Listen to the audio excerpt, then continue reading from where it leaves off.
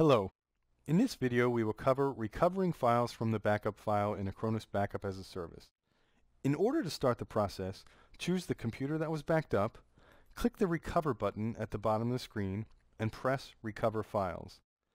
The file recovery process is held in a special data recovery console that allows for the browsing through the cloud storage, viewing the contents of your backups, and downloading the files that you need.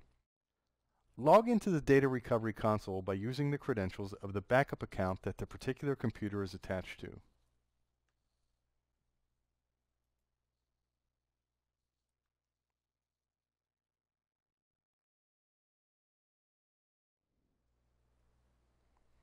Choose the respective computer from the list of the machines.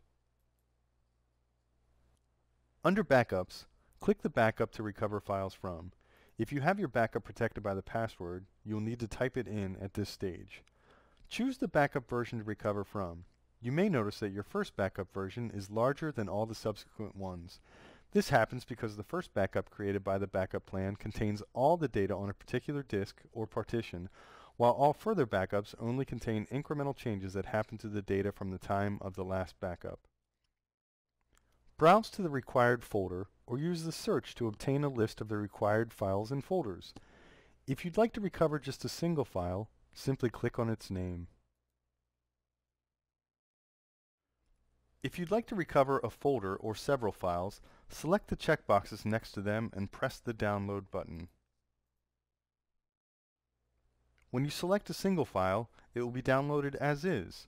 Otherwise, selected files and folders will be archived and downloaded as a zip file. Here is the summary of all the steps you have to take to recover files from your backup.